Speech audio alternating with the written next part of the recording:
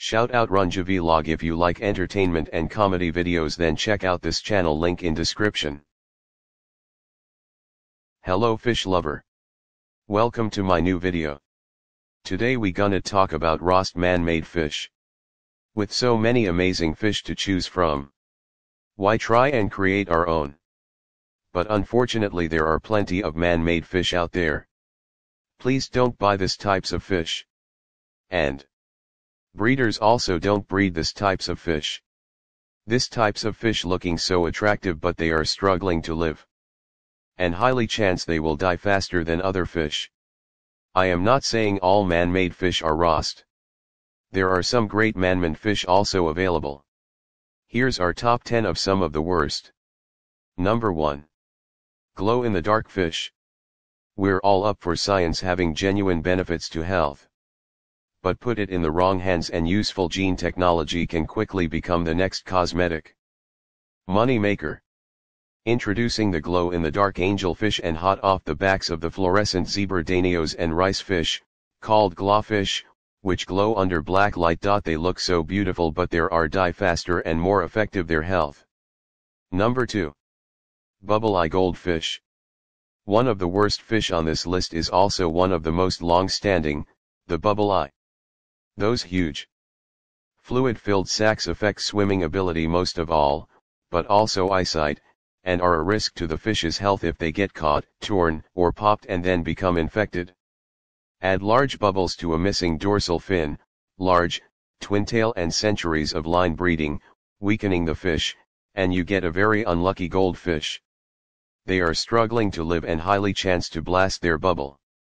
If you are love goldfish, so please don't buy bubble eyes goldfish. There are so many beautiful goldfish to keep, and my first fish is also goldfish.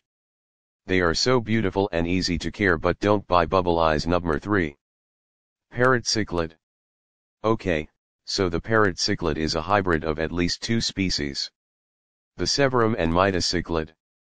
Only they have then been selected for the balloon, short-bodied form and have deformed mouths. Then add on injection of dyes, tattooing, and even tail docking to form hard parrots, and you have another victim of man's strange, cruel ways. Please don't buy tattoo parrot cichlid. Number 4. Longfin Serpae tetra.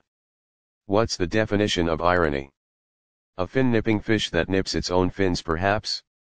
Longfin fish are long, established and very popular. Like male guppies and Siamese fighters for example, but they don't nip fins.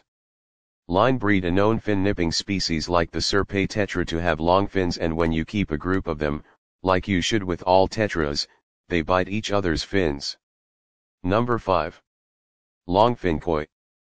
Tell a proper koi keeper that you like long-finned koi carp, and he or she will look at you like you have just insulted their own mother. To the purists, the long-finned koi is an abomination, and we have to say we are inclined to agree. All that size, power, grace, and elegance while swimming reduced to an awkward waddle. Number 6. Two-headed arowana. Are these Siamese twins man-made? We would argue that they are, as they were produced in an arowana farm. Albeit as a freak occurrence in a spawning.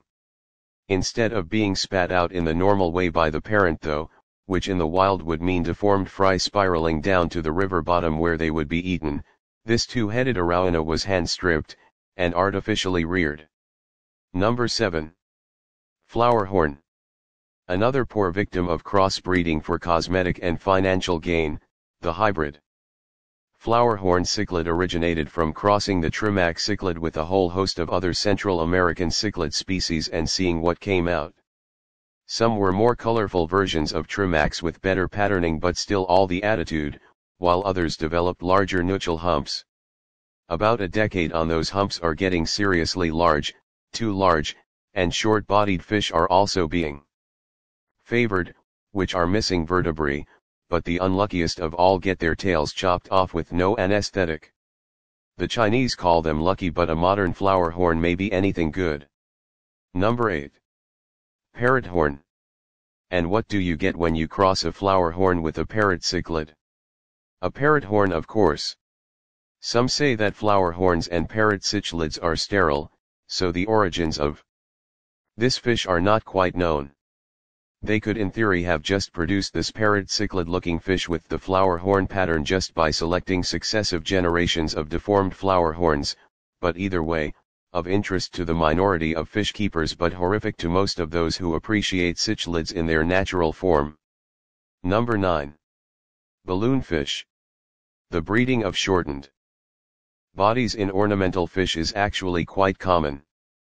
Fancy goldfish were first, of course, though some seem less shocking because they have always been that way throughout living memory. But take a tropical fish that we like and appreciate in its natural form like the ram or this pearl gourami for example, and it looks pretty shocking.